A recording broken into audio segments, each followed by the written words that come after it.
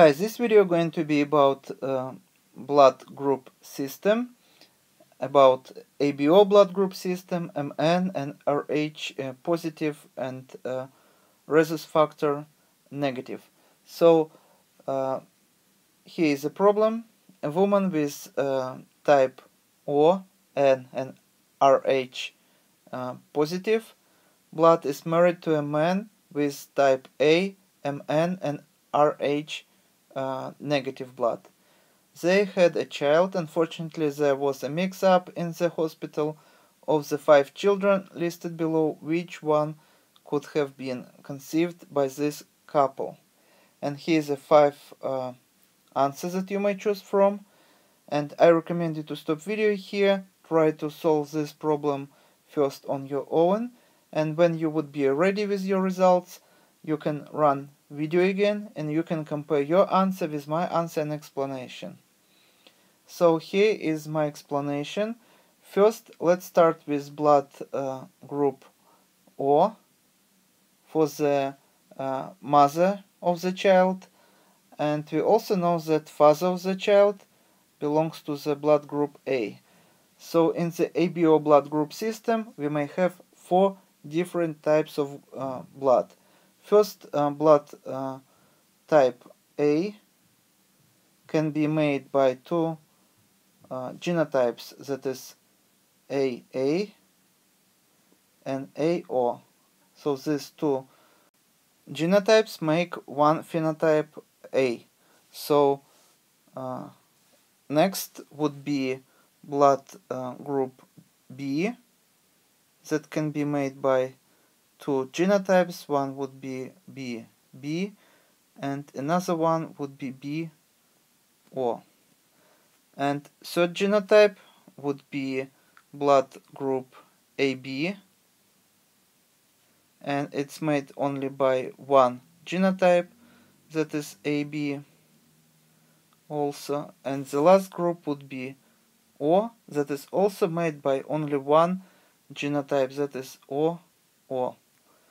So let's now consider what kind of blood group these 2 parents might have. So we know that mother belongs to the blood group O, and here is this blood group. So we may use Punnett square.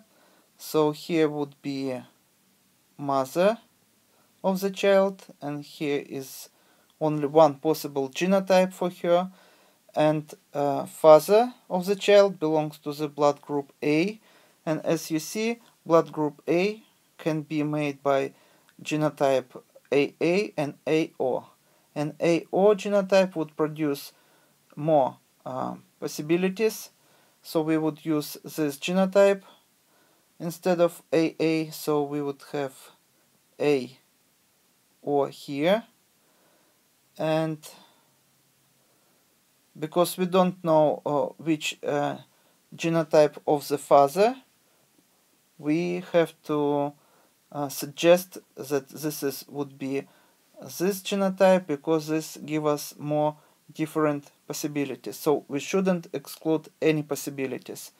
So let's now take a look what kind of genotypes and phenotypes you might have here for the child. So the child should be AO, or AO here, or here, or here. So we have here blood group A and blood group O. Both would make 50% possibility. So now, as long as we know that child only can belong to the blood group A and O, we can exclude any answer that give us different blood group. For example, answer A, blood group AB, and as you see, there is no such possibility for these 2 parents, and here would be father of the child. So we, as you see, cannot get such a child with AB when we have only choice of the blood group A or O, so we can cross out this answer. We even not interested in other blood groups, because we can exclude the first blood group in the ABO blood group system. So let's now consider answer B.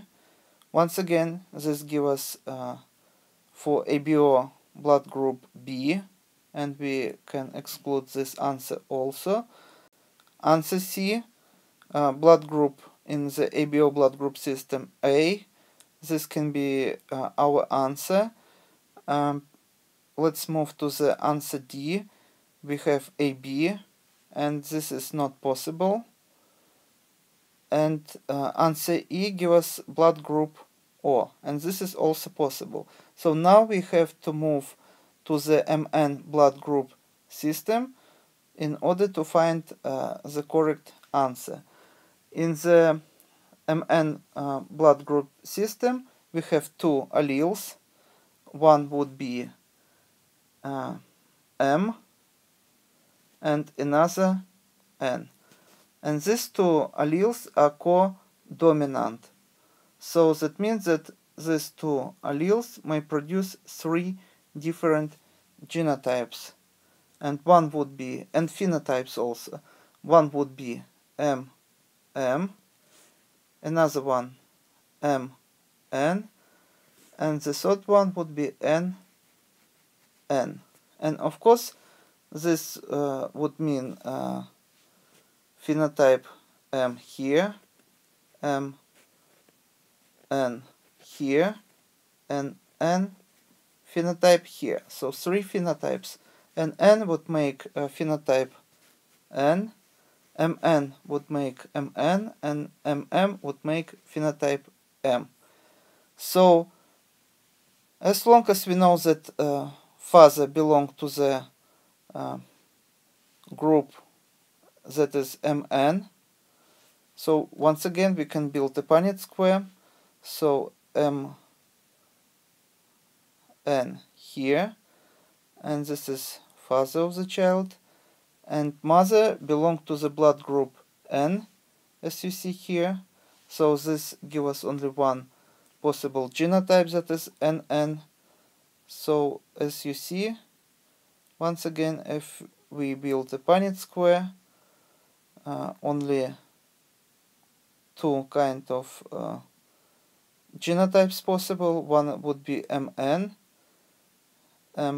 here, and here, and here. So we can get with MN or N genotype. And in answer C, we have phenotype M, and in answer E, we have phenotype N. So as you see, this would be the correct answer, and M would be incorrect answer, because we don't have such an possibility here. We have only MN or N blood group.